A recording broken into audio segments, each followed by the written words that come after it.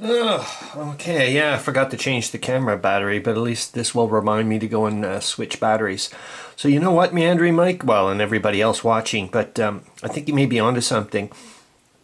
When we were talking about that, I was having a really difficult time with the streaking effect with the acrylics and trying to come up with different techniques. So this one I've finished and I'm okay with it. I said I'm okay. I didn't say I'm happy with it, but I'm okay.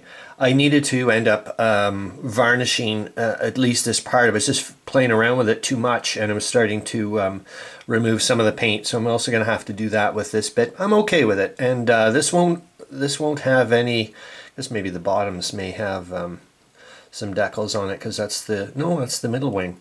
So I don't know. But so anyways, I'm starting to do this one and yet again, I'm not, like I said, I'm okay with it.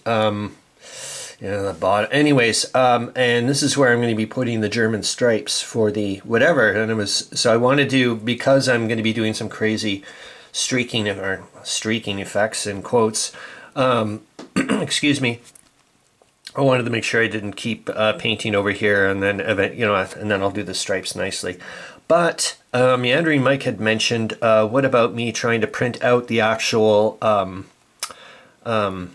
design of one and then using it, and he was we were also commenting, he was like, yeah, and also you could get the wrinkles because it would be the imperfections, you'd start getting the actual look of canvas and whatnot.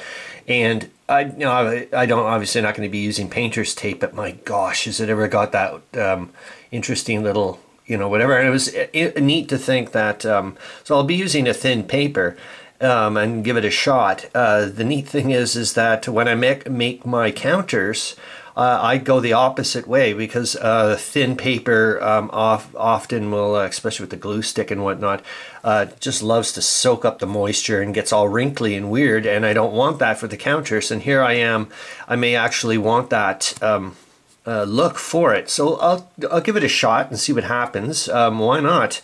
That's about it. Yeah, well, I can't really do it now. I've got to focus on whatever.